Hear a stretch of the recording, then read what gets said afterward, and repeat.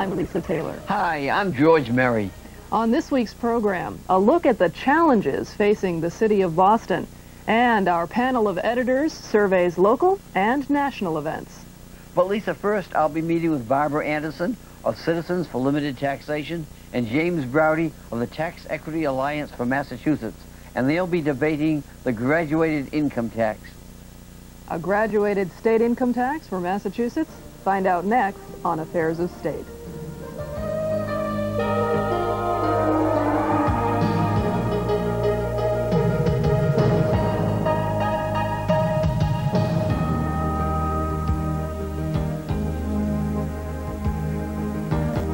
Only 9 states in this country have no state income tax. 7 more, including Massachusetts, have a flat rate tax structure. All the rest, 34 states and the District of Columbia, have some form of graduated income tax. But what is a graduated income tax, and should it be adopted by Bay State taxpayers? Here to discuss these questions and whether Proposition 2.5 has outlived its usefulness are Barbara Anderson of Citizens for Limited Taxation and James Braude of the Tax Equity Alliance of Massachusetts. Welcome to Affairs of State, Barbara Anderson and James Braude. Nice to have you with us. Jim, your organization, Tax Equity Alliance for Massachusetts, is favoring a return to the graduated income tax. Well, actually, it's not a return, a graduated income tax.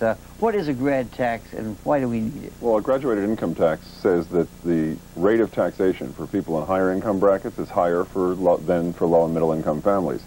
We need it because, number one, it's good economic policy. 35 of the 42 states with an income tax has it, as does the federal government. And 2, the public in this state understands that all taxes are not created equal. And in this state, most taxes are unequal. A report was done, George, a few months ago by a nationally recognized organization called Citizens for Tax Justice that showed that the poor in this state pay twice as much of their income to all state and local taxes as Bay State millionaires do. Middle income families pay 1.5 times as much. By moving to a graduated income tax, asking those at the top to pay a little bit more and those in the middle to pay a little bit less, basically we restore fairness to the system and ensure that the people who really deserve tax relief, low and moderate income families, finally get it. Barbara, why is Citizens for Limited Taxation against that if it was as good as what Jim pretends it is? Because everything Jim just said is total baloney. That's why. Really? Yes. What the graduated income tax says is that the working class person who works 2 jobs or overtime or who gets a pay raise gets pushed into a higher tax bracket and has to pay more.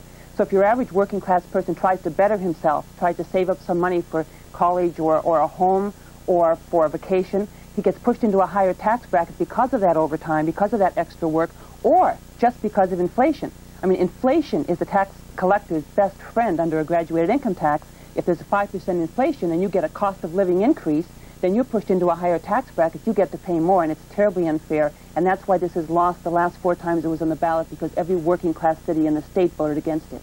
Well, George, if I may, first of all, we're not talking about doing anything but putting more dollars back in the pockets of middle-income families. The reality is, well, a study was done by an economist from the University of Wisconsin that showed that if we changed to a graduated income tax system, the top rate on the wealthiest people was still below that of other states like California and other competitors of ours.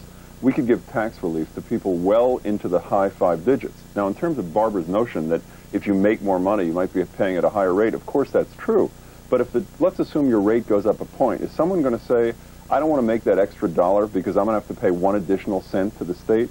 The reality is it's fairness, it's taxation based upon ability to pay. And I think what it will also do is restore some trust in government, because the crisis here, George, is not, let me just finish, Barbara, if I may, it's not just about how tax dollars are spent, but about how tax dollars are raised, and frankly, in this state, they're raised quite unfairly. Yeah, let's talk about trust in government. Let's remember who the Tax Equity Alliance of Massachusetts is. This organization represents the public employee unions and the human service advocates who are always up there lobbying for higher taxes. They just wanted another $850 million tax increase in May of this year after the last $2.5 billion worth of tax increases that they supported. Now they're trying to tell us that the grad tax won't bring in any extra money. Who's going to believe them? Who's going to believe Jim Braude, who says his members don't want any extra money, they just want a graduated income tax so that they can hit the rich? People over $90,000 are only 120,000 filers. They're going to tell me they're going to raise taxes on 120,000 people and give a tax break to the other 2.8 million? Who'd believe that? That's simply ridiculous. Who's going to set the rates, Jim? Here's what we're trying to do. Barbara mentions that this lost 4 times in the past. And incidentally, lost is not right. It was crushed 4 times in the past, most recently in 1976 by 73 to 27. There were 2 things we're changing this time. One, we're beginning this process by signature collection. So the debate will be a 3-year debate, not a 3-month debate before the people vote. Number 2, what we will file in January of 1992 is a specific rate structure with the legislature. If the legislature rejects it, or if Bill Weld vetoes it, and I'm assuming he would veto it because he only believes in tax relief for people at the top, not people in the middle, what we'll do is we'll collect signatures to put the rate structure on the ballot. So when people walk into the voting booth in November of 1994, not only could they vote for a graduated income tax as a constitutional amendment, they will have a specific rate structure in front of them.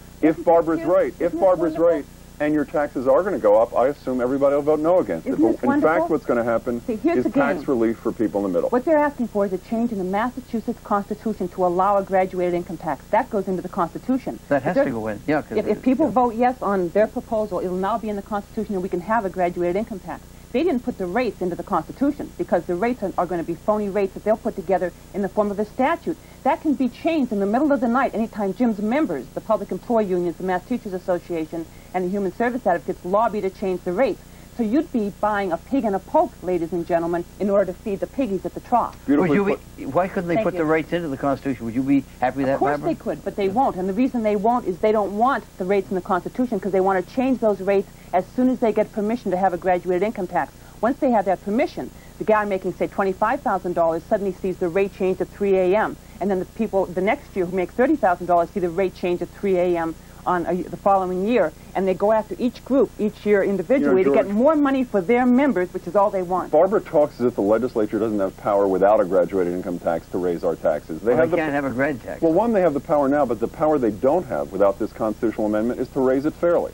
If you make $20,000 a year, you get taxed at 6.25%. If you make $2 million a year in your paycheck, you get taxed at 6.25%. Which is a lot more money. If they choose to raise rates now, they've got to do it unfairly. If the on a roll call vote, George, on a roll call vote. If it turns out that the graduated income tax becomes law, and in the future, taxes are raised, what that means is people at the top will be asked to pay a greater share of that increase. That's what ability to pay and tax fairness is all about. Politicians love the graduate income tax because they can get a tax increase without any roll call vote at all. Just with inflation, you get pushed into a higher tax bracket, and it's an automatic tax increase, and they don't have to vote on it. That's why politicians support the graduated income tax, and that's certainly why Jim and his members support the grad tax, because they want that money. If we in the statute took away that right for taxes to go up with inflation, if we put indexing in the statute, would you support the graduated income tax? How strange that they didn't put indexing in their constitutional amendment, because anything in the statute is worthless. It gets changed by the legislature as soon as the people are foolish enough to give them permission for a graduated income tax, and the people in this state have never been that foolish. Barbara, why haven't other states repealed their grad tax? You didn't do it, Jim, and you know darn well why you didn't do it. Your members want the money. They can never get enough of our money, and this is just another plot to get more. Barbara? From the working class people. Barbara, why haven't other states that have the grad tax, why haven't they gotten rid of it if it's such a terrible thing? Once you get it, you can't get rid of it. If the people ever vote for a graduated income tax, that's in our Constitution forever.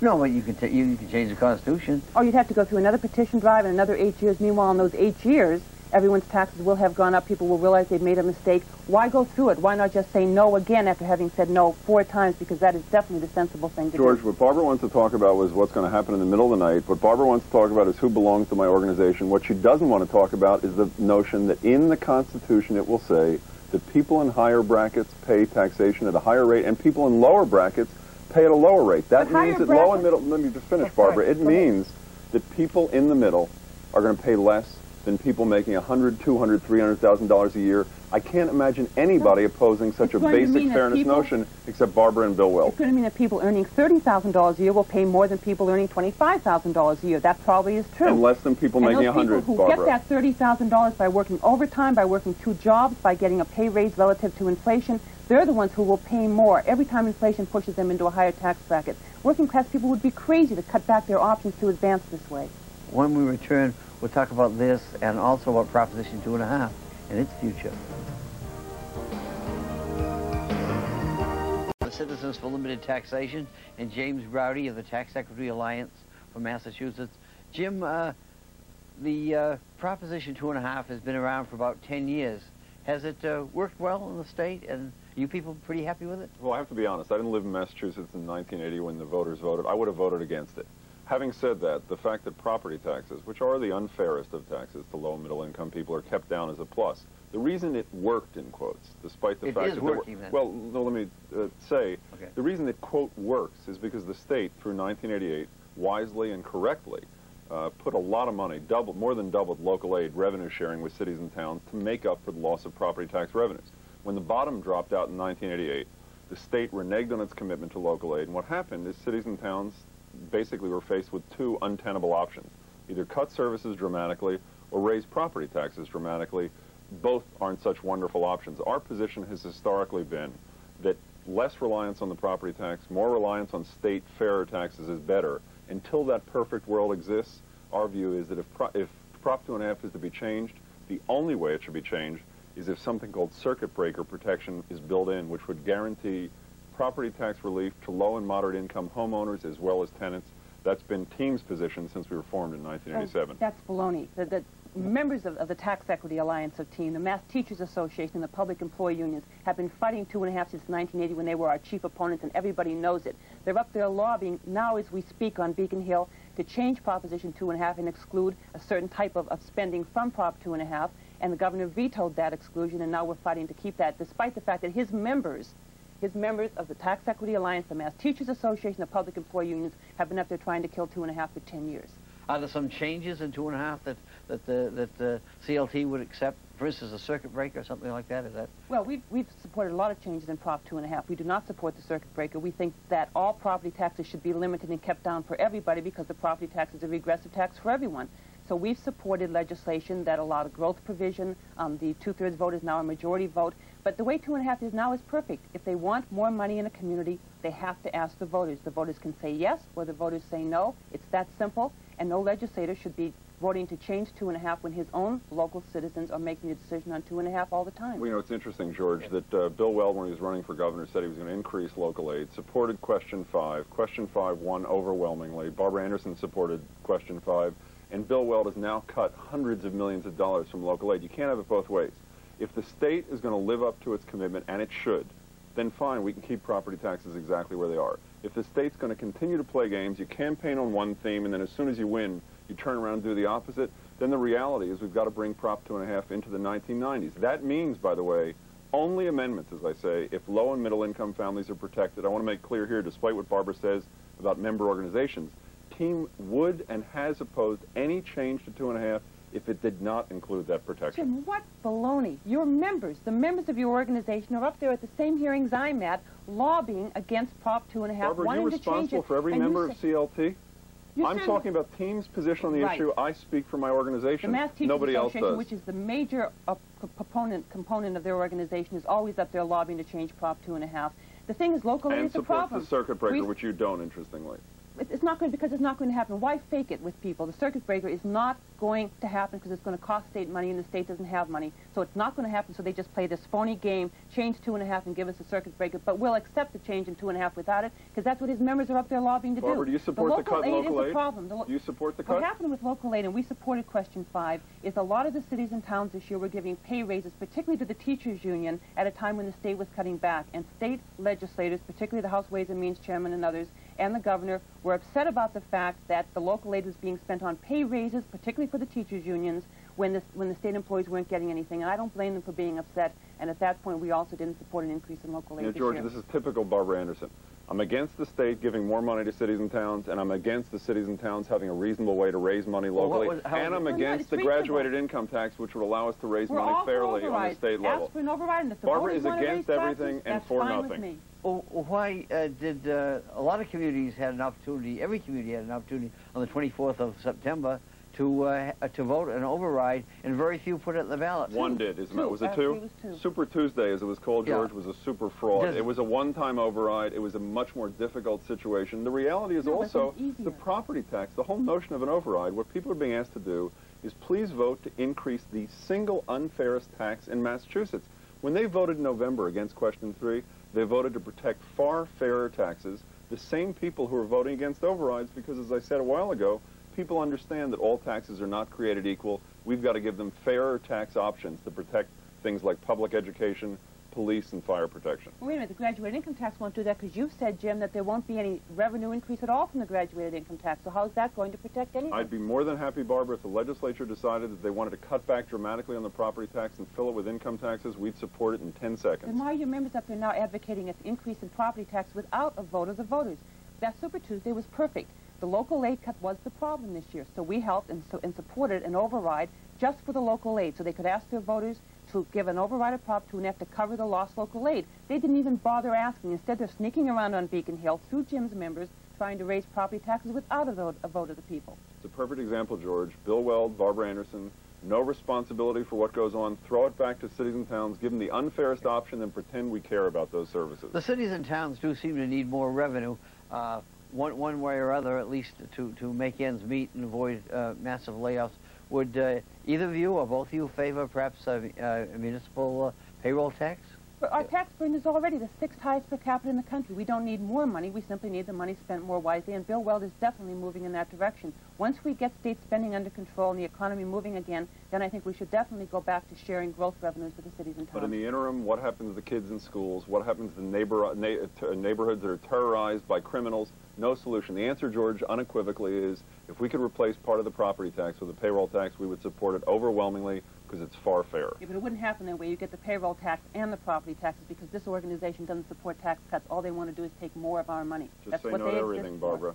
Just say yes to every tax. What's your solution, Barbara, to what's happening in the public schools in places like Holyoke and Brockton and Boston where the cuts are being made? Public school spending is the 7th highest per student in the country, 26% above the national average right now. The money may not be distributed fairly under the local aid formula, and that has to be addressed. But the amount of money being spent on K through 12 in this state is the 7th highest in the country right now. Well, we obviously don't have any area of agreement. I hope we would. Next time, George. Right. Thanks so much for being with us, both of you. Thank you. It was fun.